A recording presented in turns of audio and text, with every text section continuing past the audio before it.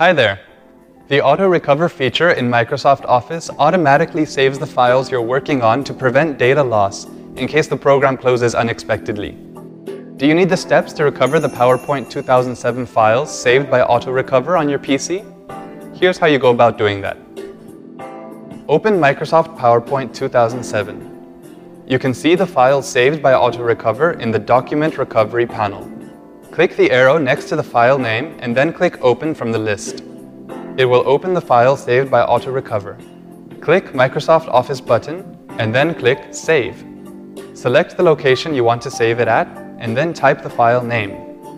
Click Save to recover the file saved by AutoRecover. Wasn't it simple? For more such easy-to-follow tips, keep watching. And whenever you face an issue on your PC that you need help with, just call iYogi. Good karma.